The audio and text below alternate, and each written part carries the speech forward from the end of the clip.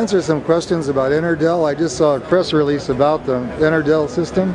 Okay, so there may be. The Voice newspaper. Okay. I was wondering if you could, I just saw a press release about the Enerdel system and a new thing. Could you tell me something about how it works?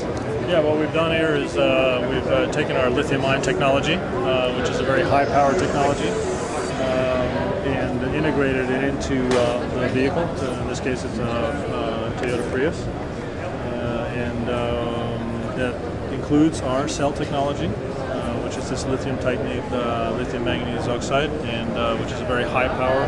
Lithium titanate magnesium.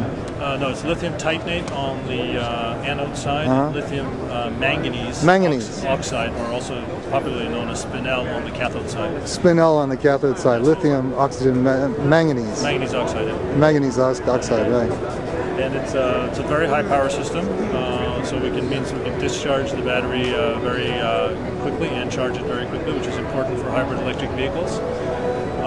It's a very safe chemistry, so including when you overcharge it and the nail penetrator, which simulates a short circuit.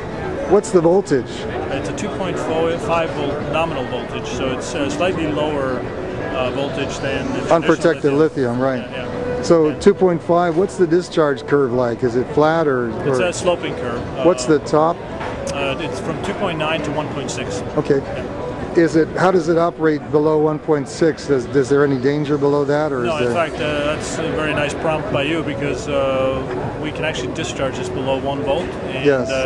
It will not have any damage to it. So we can actually assemble these cells in bigger battery systems in a discharge state or a low voltage state, which makes it non-lethal, which could be a very important asset or attribute of this technology. Could I see what the trunk looks like? Absolutely. Come back here. How many kilowatt hours do you get in here? In this version here, we have 1.1 kilowatt hours.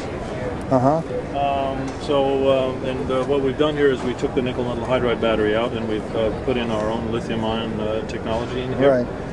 We've used the normal air ducting or ventilation, as well as our own battery electronics on the left-hand side. Now this is the Gen 2 Prius, right?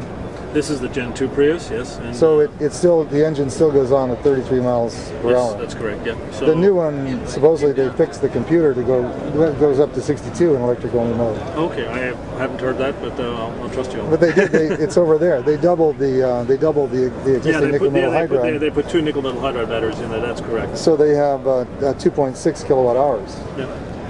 And how many kilowatt hours is in this, do you say? This is a 1.1 kilowatt hours. Only 1.1? 1.1, but what we have is twice the usable energy in here that we have access to versus the nickel metal hydride battery that's in there. Which goes between 50 and 80%, right, I understand. Right, which means we can use between 10 and 90%. Right. And that means that transfers, of course, into at least twice the electric drive mode. Of course, I realize that the restrictions on 33 miles per hour speed, but if you drive it, at the lower speeds, it then should have twice the usable energy or twice the electric mode drive. What is the cycle like? Very good, and we showed a presentation earlier today where we had done taken the cells and cycled them at 55 degrees Celsius and at 5C charge and 5C discharge, so 12-minute charge and 12-minute discharge, so about a 30-minute cycle. 100% depth of discharge, and we were getting 3,000 cycles, so there's no capacity loss. Of course, a hybrid lives in a different environment, and there's more of the shallow cycles, but it shows the durability of the system, and we will be spending the next months and into 2008 further demonstrating the calendar life and the cycle life of the technology. Can this battery plug in? No, it's not a plug-in, it's a pure hybrid. It still remains as a pure hybrid. It just gets better miles per gallon, probably 90 miles per gallon? We do not know the exact numbers yet. We're going to take this vehicle from this show and bring it back to Indiana and then do the DOT testing, and we'll come out with those numbers